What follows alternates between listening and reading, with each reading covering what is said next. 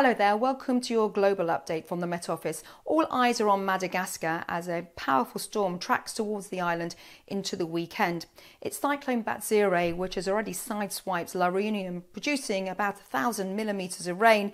And this storm comes after Storm Anna, which produced a lot of rain and flash flooding through the last week across Madagascar, Malawi, as well as Mozambique.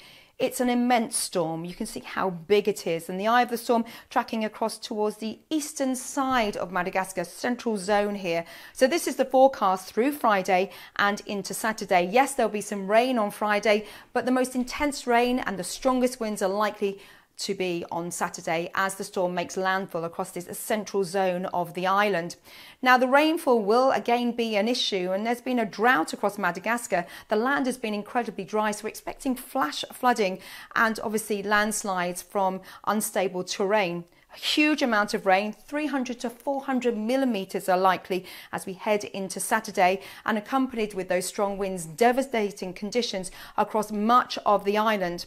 The winds will be the key feature of the weather, to be honest.